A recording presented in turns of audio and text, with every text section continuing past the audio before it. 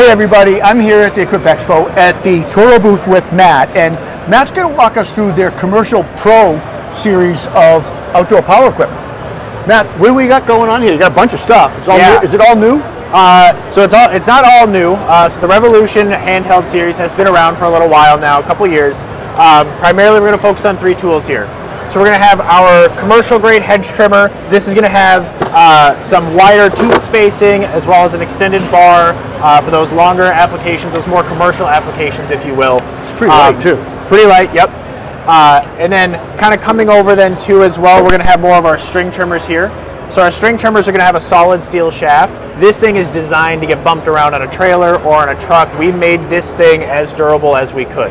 Is there a cable in here? Is it or down here? Is the motor up here? Which? So the motor is going to be in the back here. So there's going to be a cable that runs down. Runs a cable to that. Yep. Okay, I got you.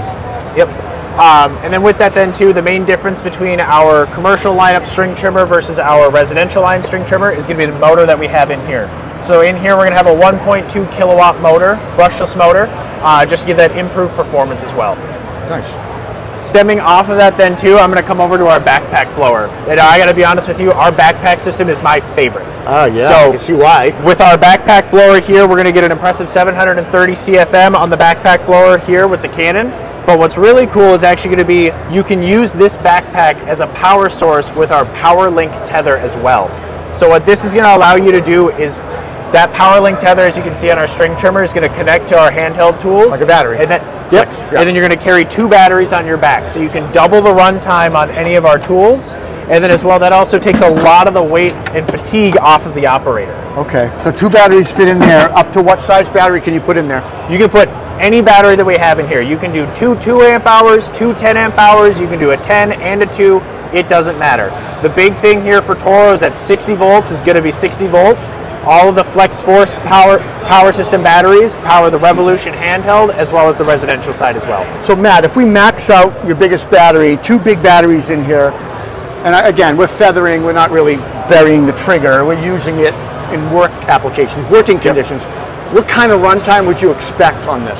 Yeah, so with our 2 10 amp hour batteries on the backpack blower here, max runtime, we're going to be looking at about 300 minutes. That's going to be real light applications on and off the trigger, about 300 horsepower. Grass clippings, stuff like grass that. clippings. If we're pushing leaves, now we're burying it, it's probably going to drop to 20 minutes or something. Or? Yep, if you're running turbo with 2 10s in there, you're probably looking at, I think we're just around like the 30-minute mark. Really? That's actually pretty good. I mean, I know some of the competitors are around the 20-minute mark, 25 maybe. I know I only know how to use turbo. I just go, wham! It's mostly sawdust for me because I'm a carpenter. This is super interesting. And price and availability on these things, are they out now? Are they coming out? Yep. Yeah, so everything here is going to be available, all the tools here. I believe all 3 tools, they are starting at $399 for our promo. And then our PowerLink tether here is going to be $199. So that's a promo you're running right now? Yep. And then what about this bad boy here? So the backpack blower as well, that's going to be $399. No way. Yep. Wow, that's really priced. Yep. That's very competitively priced. Yes. And all the tools too, they all come bare tool without the batteries. That allows the contractor to kind of pick your power, if you will. If you've got a larger crew and you want to maximize the amount of runtime they can do, we recommend stocking up on a couple backpacks with those bigger backs. If you've got more concern about operator fatigue, maybe have some of those smaller batteries. You're going to have to swap out more, but it's going to be a lot lighter for the operator. So Matt, that really brings up a good question. So we've talked about these pro tools, the tether, and how pros use these tools. The problem is you got to keep the tools running.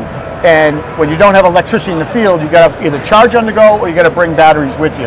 Yep. And you kind of have a solution set up for this, right? Yes. Yep. Well, let's go take a look at that. Yeah, sure thing.